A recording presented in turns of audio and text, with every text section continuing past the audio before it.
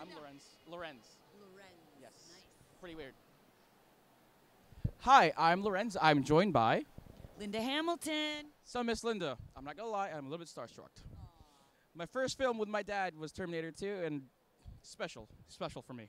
You were fantastic. I loved you. So, Miss Linda, are you working on anything right now? I am doing a show in Canada called Defiance. It's actually for the Sci-Fi Channel. Great fun, new show. Well, they just finished their second. We just finished shooting the second season, which airs in June. Watch it. So, Miss Linda, when you started off, did you think you're going to be this popular? I'm pretty sure you were. You're pretty fantastic, right? You know, in my day, which was centuries ago, you didn't look for fame. It was never.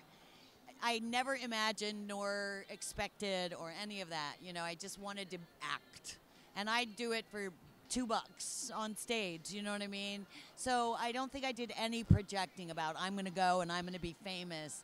That's more of a sort of a current attitude than it was in my day. I totally get it. As a fellow film student, I'm a film student, so I'm like, I do it for fun, you know? Right. And for fellow actors, like low-key actors out there, any advice for them? First and foremost, never get put on film in the 80s. Because you will regret it, because the hair was really, really bad in the 80s. No, I just say act whenever and wherever you can. Community theater, stage, anything that you can do.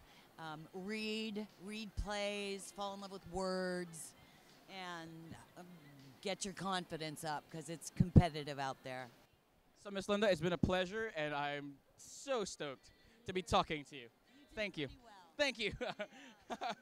Oh, my God, Miss Linda, kiss my hand. Thank you.